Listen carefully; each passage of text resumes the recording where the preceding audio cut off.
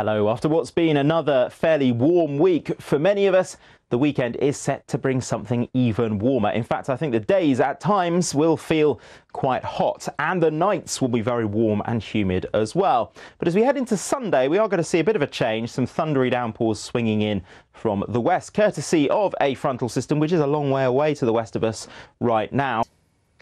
Good morning, both. I don't think we've got too much to worry about at Glastonbury this weekend. I think the main thing is going to be the strength of the sunshine and the humidity. It is going to be a pretty warm weekend for many. And that heat holds in the atmosphere into the start of tonight. And by the time some of you will be contemplating heading to bed, we'll still see temperatures quite widely in the 20s. So another sticky and uncomfortable night out there tonight. And Matt, everyone's wondering, is the weather going to hold?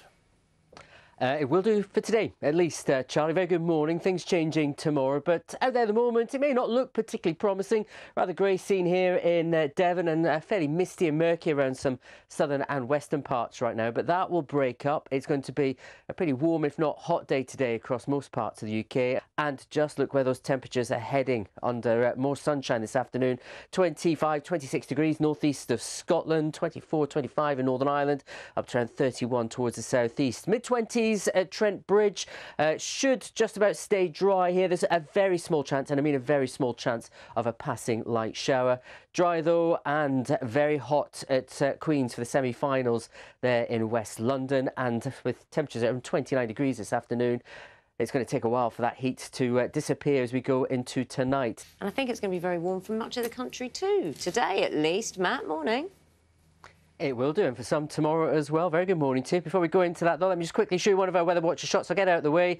Beautiful fog bow in the north of Scotland. Much like a rainbow, it just forms from the water droplets of fog as it starts to clear and the sunshine gets to work as well. And a lot of low clouds you have got at the moment will gradually clear to sunny spells through the day, and what will reveal quite a warm, if not very warm, if not hot day for many of you. Quite humid out there, as it will be again by night, but there are some changes on the way this weekend. Into Sunday, some of you will get a few thunderstorms. We've had a lot of hot days this month, haven't we?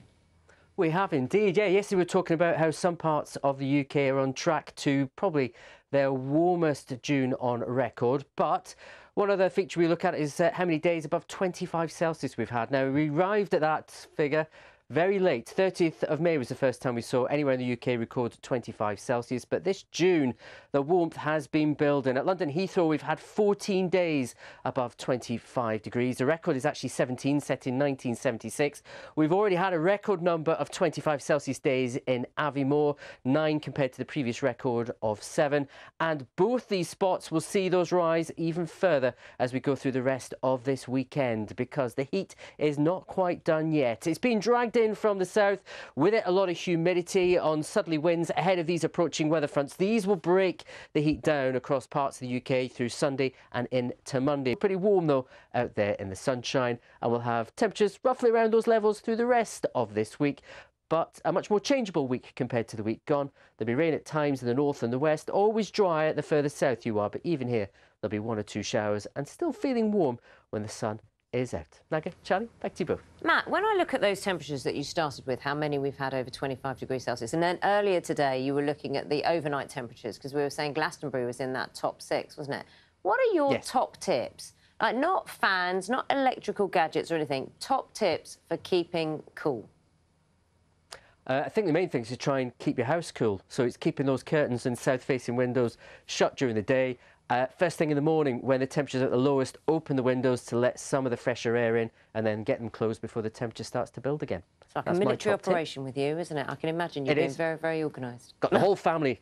Absolutely. I can just see it. Matt, thanks so much.